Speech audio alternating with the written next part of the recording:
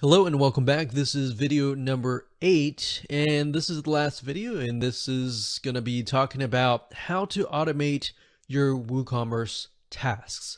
So there are some tasks that you just need to automate immediately after somebody purchases, or perhaps when somebody comes to your site or adds something to your shopping cart. So there are two different avenues that you can take. Number one is Zapier, that's Zapier.com, as you can see here. Zapier has what we call zaps, or automation processes. So if something happens, then something else happens. So for example, if somebody purchases, then you can add them to your email list. Or when they purchase, not only do you add them to your email list, but you also send them an email. You can also do something like if they add something, let's say for example, to the cart, but they do not purchase, but they've signed up, then you could trigger something to email them. And if they don't respond, let's say within 72 hours, you could email them 10% discount coupon. So there are a variety of things that you can do in terms of Zapier. Now, I just want to show you as an example, if you go to Zapier and you log in and you type in WooCommerce and you go here, here are just some of the many different ideas that you can implement.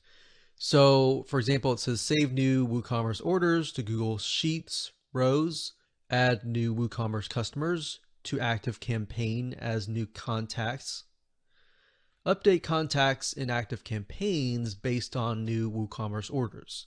So if customer A comes and then they get added, let's say to active campaign, and they purchase product number 1 now, and then it gets updated, and let's say a month later they purchase product number 2, 3, 4, that will basically update the system as well. So not only that, it's not just all about email marketing. You can add them to, let's say, for example, your QuickBooks, your tax records, your accounting, bookkeeping. You can create Trello cards based on the new WooCommerce orders. Maybe you have a team that needs to take a look at what the orders are. You need to automate the process. You need to make it easier for them. So as I scroll down, you can see the many different automation processes and tasks that you can implement. So another one, you can say add new WooCommerce orders to GoToWebinar as registrants. So if we keep scrolling down, you can see there are hundreds of zaps or automation tasks just for WooCommerce. Now, in addition to Zapier.com, there is another plugin, an actual WordPress plugin. So Zapier is not a plugin, it's actually a website, a SaaS platform, as you would say. But if you wanted to do more than that, there's a nice little plugin called the Uncanny Automator WordPress plugin. And this plugin is something that you would install directly into your WordPress platform.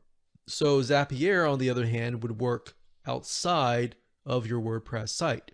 So for example, as you can see here, the Uncanny Automator, the reason why it's really unique is because it integrates with a lot of different WordPress plugins that are not inside of Zapier. So as you can see, you can automate all of these between each other. So for example, WooCommerce, you could have something that says if somebody purchases an online course through WooCommerce, then they get added to, let's say, for example, LearnDash, which is a platform or WordPress plugin that allows you to sell online courses. Now, to just give you some ideas here, if we go to all triggers and actions, if we scroll down here, you can see that there are a variety of different triggers. So a trigger means something that happens beforehand before something else can happen.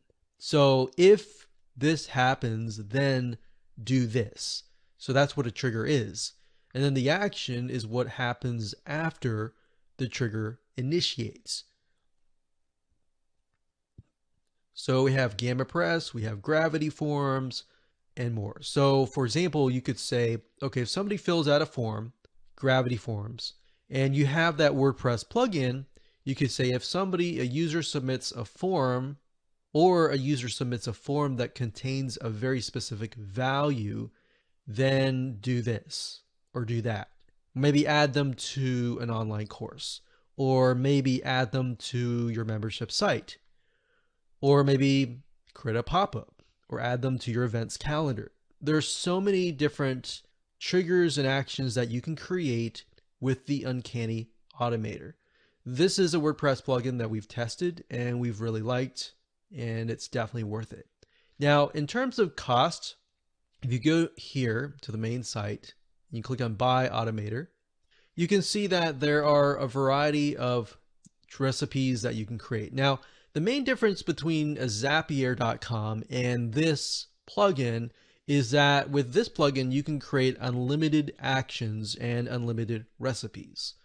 With Zapier, on the other hand, you do have a limited amount of what we call zaps or trigger and actions. So with this one, you can create unlimited, whereas with the Zapier, you have a limit of that. But on the other hand, Zapier also provides access to over 1,500 apps, whereas the Uncanny Automator really focuses and hones in on WordPress plugins. So these two systems we highly recommend. We've used, we've tested, and we've really enjoyed using them. There are many other sites out there that do this kinds of things, but we've really narrowed it down to these two sites. And you can access the Uncanny Automator by going to automatorplugin.com. That's automatorplugin.com. Or you can simply go to google.com and do a search for the Uncanny Automator.